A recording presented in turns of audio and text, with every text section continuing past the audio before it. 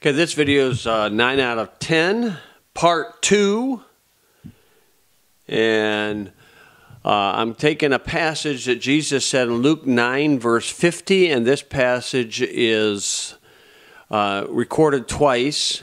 And in Luke 9:50, Jesus said, "Forbid him not, for he that is not against us is for us." Okay, so that's where John thought that a guy wasn't in their religious camp or their fundamentalist camp, and then we're not going to cooperate with him or whatever. And Jesus said, "Forbid him not, for he that is not against us is for us." In Luke 11:23, it seems that Jesus does the opposite, or says the opposite. Where in Luke 11:23, he says, "He that is not with me is against me, and he that gathereth not with me scattereth." Okay, and so one he says, "He that is not against us is for us," and the other he says, "He that is not with me is against me." So which one's right? Okay, so in part 1, I revealed that Luke 9 is the biblical reaction towards people in the matter of beliefs. 9 out of 10 ain't bad. 8 out of 10 ain't bad. Okay, and in the Luke 11, the biblical reaction is towards spirits, where 9 out of 10 isn't good. It is bad. Okay, where in spirits you need to have 100% agreement in that idea. Okay, and so in this idea, I want to give you, in this part, I want to give you some of the sources that I've learned from throughout the years. Now, as I've mentioned, you know, I graduated from a public high school. Not, you know, I had very few teachers that I knew, or they'd professed to be Christians. Obviously, they did not teach anything about Christianity or the Bible in the school. Okay, but in fact, our school, my public school, had a Bible character as a mascot, but the character was the devil, the red devil. What happened at Separation Church and State? You know, Satanism is a religion. And am I supposed to throw out everything, or are you supposed to throw out everything that you learned in school if the teachers weren't Christians or weren't Bible believers? No, you take the truth and you throw out other things. You think, you get some discretion, you learn some discretion. You weed out the truth from the error. Okay, and after school, hopefully you are a continual student until the day you die. And you're continually trying to learn thoughts, truths, and you might be surprised in some of the areas that you learn these truths from. Okay, so some of the sources that I've learned from, you know, in Proverbs chapter 11, verse 14, it says, "Where no counsel is, the people fall, but in a multitude of counselors, there is safety." So you have multiple sources of truth. You know, I like the statement that there are 6 teachers, 6 of the best teachers in life are who, what, when, where, why, and how. And I also like the idea that everybody knows something I don't know, hence all men are my teachers. And so you can learn from any source.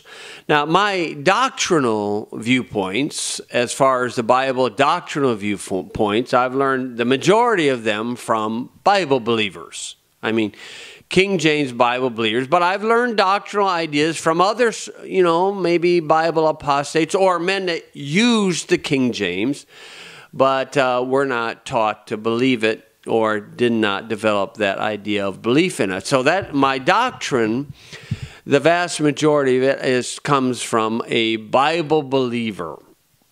Now, in family principles, okay, learning ideas in family, obviously from my own upbringing, from my own parents, I learned a lot of things, wonderful things. I have wonderful parents, okay, and so you just live some of the things that they taught you.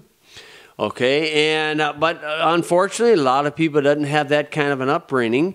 And I learned a lot from what was called the America Training Institute, or Advanced Training Institute of America. It was hosted, or the main head over it was a fellow named Bill Gothard. I learned a lot of wonderful things from that ministry. Good music, good education. Very weak on doctrine, but my doctrine is pretty well settled through Bible believers. So you get a lot of wonderful family education from that, but it's kind of not gone by the wayside, but has sort of kind of gone to the contemporary realm, but you can still learn some good things from them. Another good family source is, Mike and Debbie Pearl. Wonderful information you can get from Mike and Debbie Pearl. They have many books and things like that. Another good source, James Dobson, has some good sources for Bible, for family information. Not good sources for Bible information, but you can get some good thoughts from them as far as conservative ideas for the family. In health, my wife and I study a lot of health. We've been studying health for years and years and years. And I'm 62, still playing basketball at a high level, okay, and seeing other folks. So evidently, by the grace of God, we're learning some things. But if you get into the health, or if you go to a health food store, you might wonder where the person keeps their broom. They probably flew in because they're new agey or witchy a lot of times. Sure, the health industry, the alternative health industry has some new agey or witchy type ideas, but so does the medical profession. I mean, come on. I mean, mind-altering drugs in the medical profession, and all that stuff going on. You read the side effects on those things. The AMA is not a trustworthy organization. They're just practicing medicine. They're not perfecting health. And so you learn from people who have lived a long life. Paul Bragg has got a lot of good information. Norman Walker is a good source for good information. I mean, Jesus said the children of this world are wiser than the children of light. Do you think with this so-called pandemic, or shall we say planned-demic, I'm going to listen to a guy named Fauci or Bill Gates? I mean, ha, ha, ha. I mean, these guys have not your health in mind. They have their personal agenda in mind. So you can learn a lot of good things in health, researching, do a lot of research, experiment with your own body.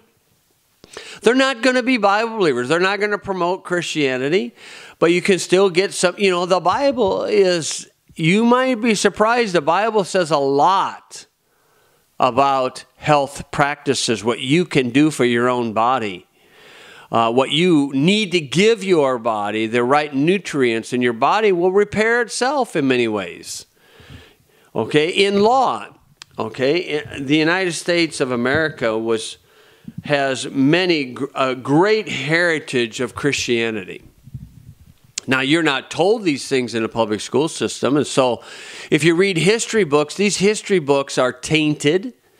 They are nothing more than the opinions of the editors who's recording what they say is history. No, they're recording their viewpoint of history, and that's why you need to go back and research the actual documents that the Founding Fathers wrote, or the constitutions. America has a wonderful heritage of Christianity, where Christianity was the established religion. Protestant Christianity was the established religion of North Carolina and South Carolina. I mean, it's in their constitutions. I learned a lot of health principles from a Lutheran. Fine man. I mean, I hosted law classes, 2 weeks of law classes, 8 hours a day, so 10 days, 8 hours a day. Hosted 6 of those and then one advanced class. A man learned a lot of scripture in law training from a Lutheran. Attended his funeral where his pastor said, you got to be baptized to go to heaven. I mean, oh, yeah, right. I don't believe he believed that. Okay, we would have devotions before the health class, so he heard the gospel presentation from me personally on many occasions. But I learned some great truths from law classes from a Lutheran. I learned a lot about spiritual warfare. Not from Baptists, a little bit from Bible believers, but most Bible believers shun spiritual warfare like it's like oil and water. I learned that from a former vampire. Yeah, a former vampire. Actually, living off of blood for over a year. Now, he's a saved man, Bible believer today. But the Baptist or the fundamentalist, the fundamentalist, they don't want to have this gentleman come to their church and teach. I mean, I've had him on many occasions. Learned a lot of wonderful things from him. Thank God I didn't have to go through some of those experiences. Very sheltered, raised on a farm. But I've learned a lot of amazing things that you might be surprised the satanic ritual abuse that occurs around you or in the political arena that I learned from this gentleman, from this brother in Christ. This spiritual warfare. Learned a lot of wonderful things from him. I learned archaeology. Archaeology from a Seventh-day Adventist. Went to Israel on a couple occasions. With this man, had him in my church. A Seventh-day Adventist, confused on some of his doctrines, thought he was going to go into the tribulation. When we were in Israel, he had me on the tour teach about the preservation of the Word of God in the King James Bible. Man, oh man, I enjoyed doing it. He enjoyed it. The Jewish guide enjoyed it. My son enjoyed it. Everybody else on the tour after I gave that talk, about a 45-minute talk on the bus, most everybody else, ignored me the rest of the tour. Sort of kind of strange, but I learned a lot of good information about archaeology from this gentleman, Seventh-day Adventist. I mean, I was so grateful for the things I learned from him. I didn't argue with him about our differences of beliefs. I took what he had. He was older than I, like I'm going to tell him what to believe. If he wanted to discuss it, I'd be glad to discuss it with him, but he didn't choose to want to. Yeah, it's nothing off me. You can get a lot of good music principles. Not from Bible believers. They're too busy with bluegrass or something like that. But you get that, from schools that may not be Bible believers. I learned a lot of good things from these folks on good music principles, where the melody is accented. Making melody in your hearts to the Lord, not this contemporary garbage that you got going on. Science and evolution, ideas against the evolutionary theory you can get from Ken Ham. Now, he's not a Bible believer. He'll claim he is, but he's really not. But you can still get a lot of good information from these men. Kent Hovind, you can get a lot of good information from these men. Do I agree with them 100%? Of course not. I don't agree with myself a year ago from today. I hopefully grown in grace and disagree with myself maybe 3 weeks ago in some areas, a few areas where I've grown in grace. I learned some geography about Israel. This might surprise some folks. A former Muslim got saved. At the time, he's a New King Jimmy guy. I actually had him at our church. Yeah, New King Jimmy guy. I gave him my reference Bible. We taught him a few things about the King James. He didn't accept it, but that's his choice. But we learned some things on the geography of Israel. I changed a few of my viewpoints on biblical prophecy because of this gentleman. I mean, yeah, you take the good and throw out the bad. You use some discretion.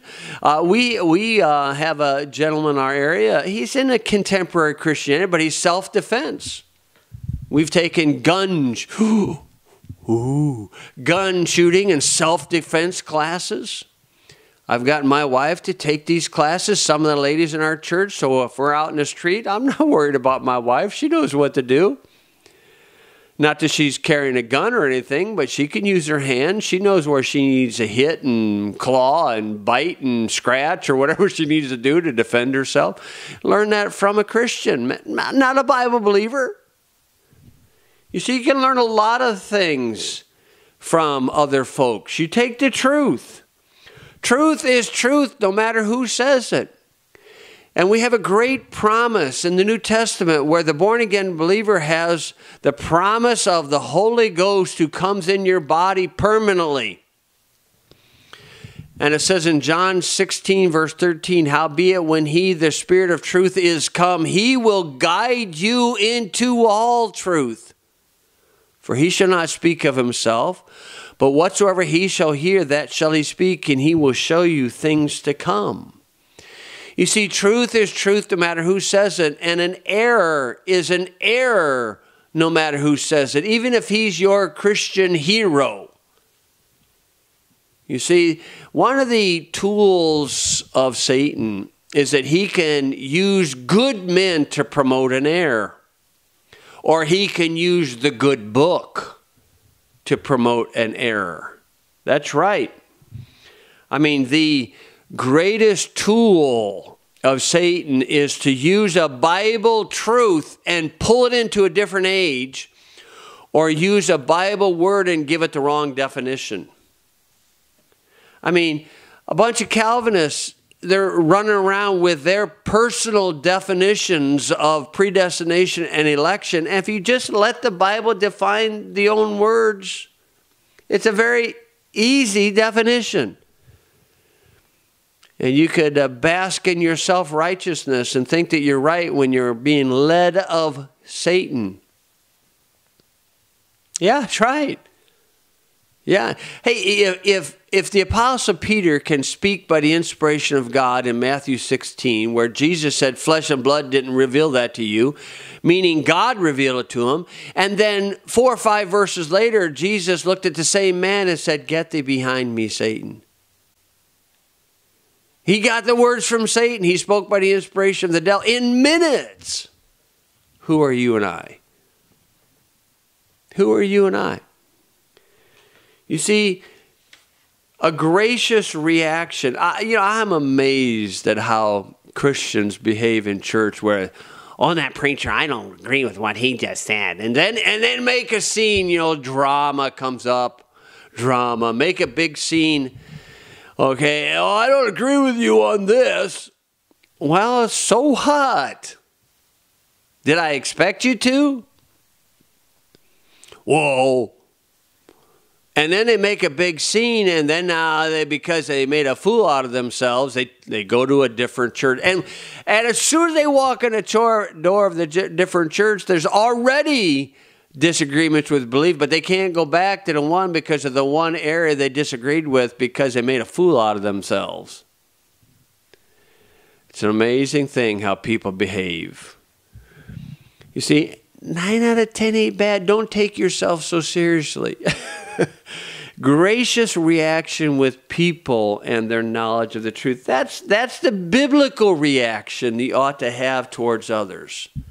9 out of 10, 8 out of 10 ain't bad. 7 out of 10 ain't bad. Your focus is on the words. And truth is intermingled with error in this day and age because deception is rampant.